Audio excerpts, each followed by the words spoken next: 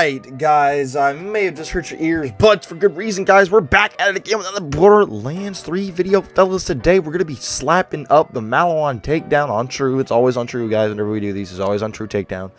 With our Bloodstarved Beast. So, I guess I'll show off the setup real quick, guys. Obviously, here is our Bloodstarved Beast consec hits. I did put a nice little weapon skin on it, that being... yeah, that one. I don't want to try and pronounce that because I'll totally butcher it and I'll get roasted by roasted it in the comments. So yeah, Fire Old God, Minesweeper, Pearl, level 1 CMT, Standard Demolition Woman Tree, 3 out of 5 into Drowning in Brass here.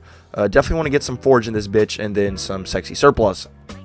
We're going to be carving up these enemies today, and obviously we do have our hammer downs for those pesky flamethrower heavyweights that always like to show their faces whenever I'm running like a pure fire build, but that's okay.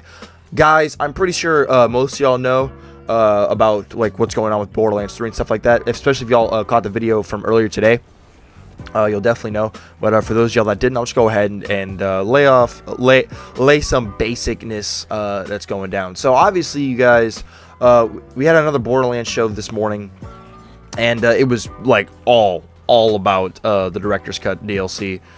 Please get off of me, fucking pest. Literally, it was all about the Director's Cut DLC, dude, and what's going to be in it. And there's quite the amount of stuff to look into. So, obviously, pretty sure what everyone's most excited about is, obviously, we're finally going to be getting a standalone raid boss. That has been lacking from the game since this puppy has launched. I feel like that's like a big reason why a lot of people love Borderlands 2 so much as they do. I don't know how a Minesweeper grenade even fell right there because we didn't even shoot any enemies, but whatever. Is because, like, you know, Borderlands 3, you know, we're, you know, about, you know, a year and a half in almost, and we're just now getting our first, like, standalone raid boss. Now, don't get me wrong, dude. I think that the takedowns are, of course, there's always one of those flamethrower heavyweights, bro. There's always at least one of them. I personally think the takedown... Oh, there's 2 of them now. Wow, Jesus, dude. Yeah, let me get my Iron Bear as soon as I can. And there's only 2 takedowns, and let's just be real, bro. The Guardian takedown's kind of butt cheeks, right? I know for damn well I don't like running that bitch ever. And I know a lot of people in the community don't like running it either because it's kind of annoying. It's very tedious for sure. But it's going to be the Varkid raid boss, bro. It's going to be, you know, y'all know that door in the Ascension Bluff that has been locked since this game has come out. It's going to be that door. Now... the gameplay that they, like, okay, so y'all remember back when this game was first coming out, and they were showing a lot of, you know, gameplay trailers and stuff like that, and y'all know how they initially gave some footage of that raid boss. It's not anything like that. It's going to look a lot different, and there's going to be, like, some mechanics and stuff like that, and it's going to be pretty fun, dude. But, dude, here's the catch, right? Dude, it's going to cost 500 Uridium, bro. Fucking 500 Uridium just to fight the damn thing. So if y'all don't have y'all's Uridium up, y'all definitely want to make sure y'all want to hop on that, do some Uridium farming so that y'all can be prepared to, you know, go fight that raid boss. That thing better have some good loot. I would assume it would, bro. If you, I mean, a boss that's gonna cost 500 Uridium just to fight, I would hope that motherfucker's gonna have some gosh darn good loot, dude. That's gonna be kind of important, you know. Like, yo, imagine if it's like, if that boss gets the Scourge treatment, where it's one of the most, it's like one of the harder bosses in the game, but the loot from it sucks. Could you imagine that, bro? The community would have an outrage. First standalone raid boss in BL3, and the loot from it sucks dick. Could you? That would be so just disappointing. I highly doubt that's gonna happen though. I got my hopes high. For this raid boss, dude. It's gonna be great. It's gonna be great. Stand alone too, bro. We don't have to go through like a takedown to get it to the end of it. Like, don't get me wrong, bro. I like the Wotan fight, although sometimes I do get a little annoyed with his one-hitter quitter grenades. But the point being is that it's just gonna be a nice breath of fresh air for everybody. And I know damn well it's gonna be a fucking hella hype, dude. It's gonna be awesome. We're gonna get, obviously, dude. We're gonna get like new loot. New builds, bro. Who doesn't love making new builds? I know I can't wait to make new builds, even though I haven't made a build video in like a month. Also, dude, the DLC is going to drop on the 18th of March, and then literally 2 weeks later, we're gonna have Outriders drop. Obviously, a lot of people, especially a lot of people from the BL3 community, are going to be hopping on that, which is going to be fucking awesome.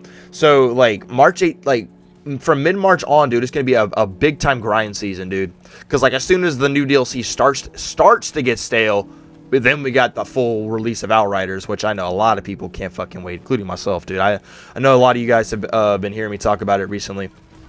Like, a lot on the channel. So, yeah, dude, that's going to be fucking awesome, and I can't wait. Can't wait. It's going to be hype as fuck, dude. Let me hop back in Iron Bear and wreck this dude. Also, guys, we have the return of the Broken Hearts Day event. That drops literally tomorrow. So I will be streaming us like doing some of the Broken Hearts Day event stuff, you know, maxing out the hearts on our characters so that we can get a level 65 wedding invitation. I know for a lot of people, they got the game after the original Broken Hearts Day event came around and never actually were able to get their hands on it. And for those of us that did, a lot of us have a level 57 one that's stuck at level 57, so it'll be nice to see how consistent the level 65 one can be. Probably we'll do a showcase as soon as the Broken Hearts Day event drops on a level 65 wedding invitation. So be prepared for that. That'll be pretty dope. And yeah, dude. Honestly, there's dude, what other things are coming with the new BL3 like release stuff? So they're gonna be introducing like these things called vault cards that are gonna be like cycling out. Just as it's kind of like a battle pass. Obviously, you don't have to pay for them. But what you do get is you get a lot of cool cosmetics, and they change consistently. So like you're not having, you know, just the same one. They're gonna change consistently. So we, we're some breath of fresh air, some new cosmetics and stuff like that, which that's pretty dope. And you know what I'm saying? That's fucking awesome. So hop back into Iron Bear. Let's fucking wreck this dude's fucking face off, bro. Oh, he just instantly died. Bet that up. Also, we are going to be getting new daily and weekly challenges, which will be pretty dope. I'm just going to hop off the map, bro. Just open up this door. Fuck it. Who cares?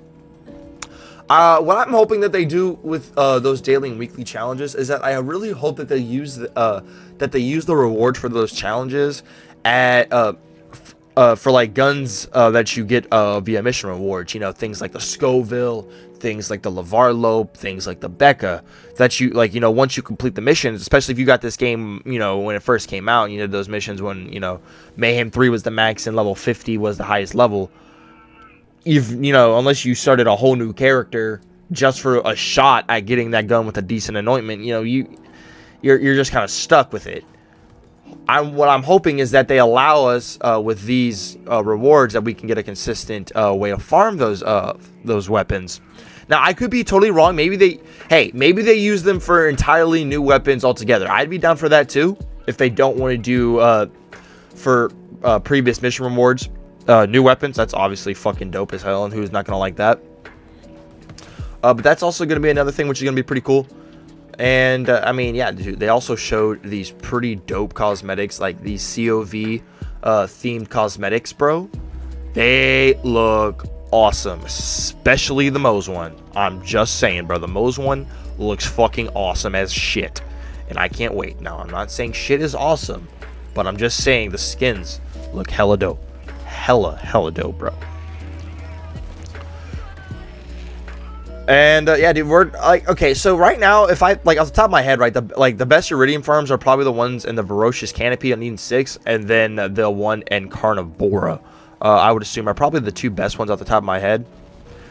Because we're gonna need lots. Like this braid boss is literally is going to be designed for us to have like actual use for our Iridium, bro. Like it's gonna we're actually gonna have a use for our shit tons of Iridium.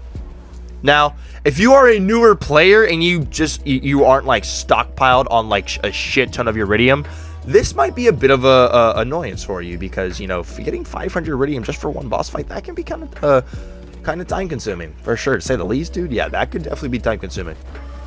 But we'll see, dude. Maybe they'll add like a new Iridium farm with the DLC cut. Oh, also, dude, like the DLC, like it's basically revolved around like murder mysteries with Ava. So yeah, we're gonna team up with our favorite character from this game, and we're gonna solve murder mysteries around Pandora. Now, I know that may sound kind of weird because, like, yo, it's Borderlands. We literally murder, enemies all day, every day in this bitch. You know what I'm saying? Like we slay Wotan at least once a day on the channel. You know what I'm saying? Like, I wonder who killed that guy. But dude, we'll see, bro. We'll see what the DLC has to offer. We're gonna be exploring new areas of the of some of the maps and stuff like that. Fucking damn Minesweepers, come on, quit downing me like that, bro. Let me just get rid of you, ass homie. So, dude, we'll see, bro. It's going to be pretty exciting. Definitely will be streaming all that stuff day one whenever the director's cut drops and stuff like that. I can't wait to see, like, the one-shots and stuff. Now, obviously, I would if this raid boss does not have... can I stop being cryo, dude? Like, good gracious. It's just annoying. I would assume that this raid boss is going to have somewhat of immunity phases, because if it doesn't, bro, I guarantee there's going to be day one-shots. Especially from people like, you know, Moxie and Lazy Data. Be one-shotting that fucker literally day one. But we'll see, bro. I just hope that the Varkid has some dope-ass fucking loot for us, man, for sure. You know, it's also pretty funny, because I'm pretty sure they did not plan on actually bringing this raid boss actually into the game, because in DLC 2, whenever, like, you first meet Aista, he talks to Hammerlock saying, like, you know, you slayed the, you know, the dreaded Varkid Witch Queen, which I'm pretty sure they're referring to that raid boss, you know, Hermivorous. The Hermivorous is its name. Pretty sure that's who they were initially referring to. And then they just decided, like, yo, fuck it, we got some free time. Directors cut this bitch up and let's bring some shit back. But yeah, dude, that's awesome. New raid boss, fuck yeah, that's a win. Fucking flamethrower heavyweight's just so goddamn annoying. I'm pretty sure a lot of people are excited about that. Let's go hop in Iron Bear, bro. Just get rid of this dude, because he likes to be annoying. Are you dead? Are you dead? No, you still got some health? Kaboom. Kaboom. How did you eat those? Eat these, bitch. Eat those. Yum, yum, yum, yum. Let's see. That should be 3. Is there no more? No more? Shit. Okay. But yeah, dude, like, it's gonna be a pretty high time, bro. March, like, from late March to through April, it's gonna be a hype ass day, dude. It's gonna be a fucking hype. Not hype ass day. It's gonna be a hype ass time, bro. Because, dude, I'm letting y'all know, right? Well, first off, dude, the Outriders demo drops in 15 days, 2 weeks from tomorrow. Be streaming that bitch too. That'll be fucking awesome, bro. It's a good time to be alive, baby. We got some new shit coming from some of our games, bro. I can't wait. It's gonna be lit. It's gonna be lit-tastic, bro. It's gonna be litty titty, bro. Litty fucking titty. Let's be brute force our way through Wotan's armor. Sorry, bro. Bloodstar Beast is one of those weapons that's just like built like that. You know what I'm saying? Let me back away a little bit. Don't want to fucking get killed by my own Minesweeper grenades, because let's be real, that does happen consistently. Frostbite heavyweight gets us down. You're wrecked. Get wrecked. You're bad. I don't need to reload. Fuck it, dude. I